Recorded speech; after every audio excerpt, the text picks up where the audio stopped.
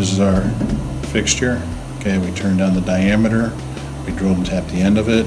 It's got a Tommy bar hole to lock it on, and then we just thread it onto our rotary table.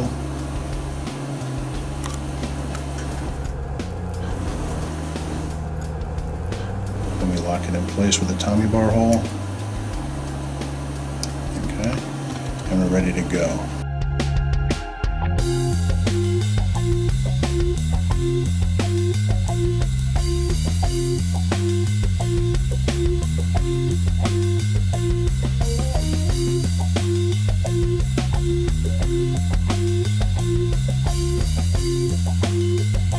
This is our center drill. I'm going to wipe this edge off here so there's no burrs on it or no chips. Okay. Can you see the spindle? Mm-hmm. Okay. So.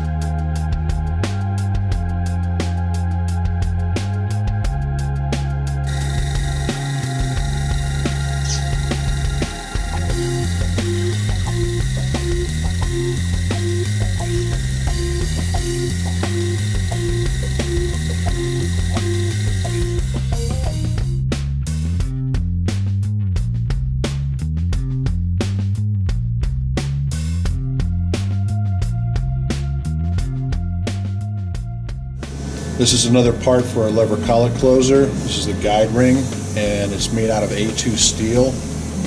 We fabricated this on our Mazak lathe, and now what we're going to do is cut two 3/16 by 40 thousandths deep slots into the outside of it using a 3/32 carbide end mill. And next I'm going to put the ring onto the fixture.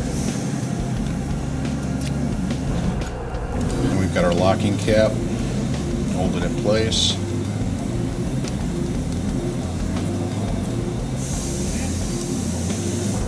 And now we're ready to cut.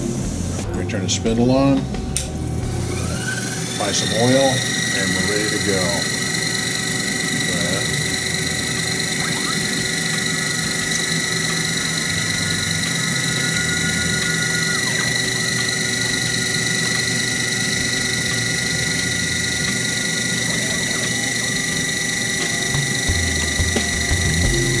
The 40 thousandths cut, it's cutting in the X and Z axis at the same time, going down 10 thousandths for each X axis pass.